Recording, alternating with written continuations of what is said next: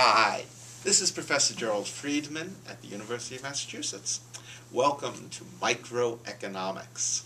Microeconomics is the study of individual behavior and how individual behavior leads to social outcomes, the setting of prices, the allocation of resources to produce different things, how much pizza do we make, and how much of it has sausages.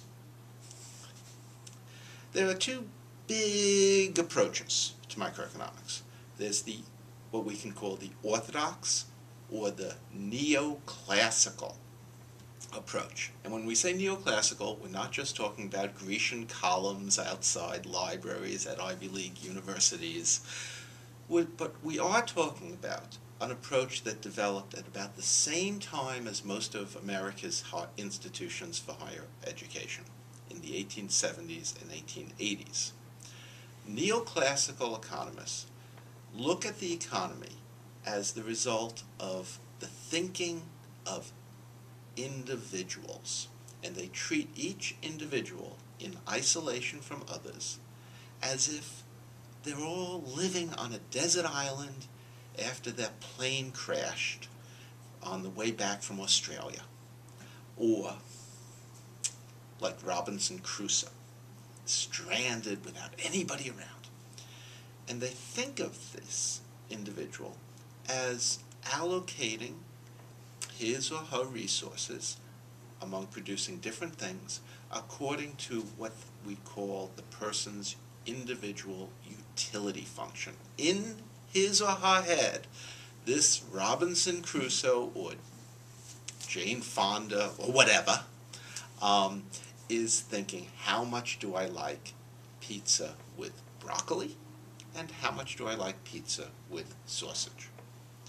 And then when we decide how much society we will be producing pizza with sausage or broccoli, it's all the result of all these little people in isolation, each one driven by their utility functions in their heads, using some technology that people over at MIT or someplace figured out, and using the resources that they gather on their little desert island or that they pulled out of their plane, their crashed plane, before they burned it.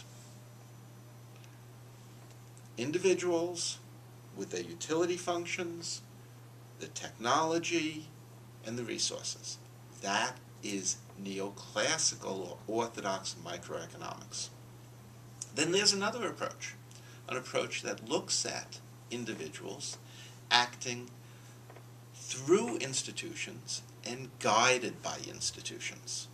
In this approach, your Oceanic Airlines send along a particular guidebook for how to live on a desert island, and you're living with other people on the desert island, living together because you don't want to die alone.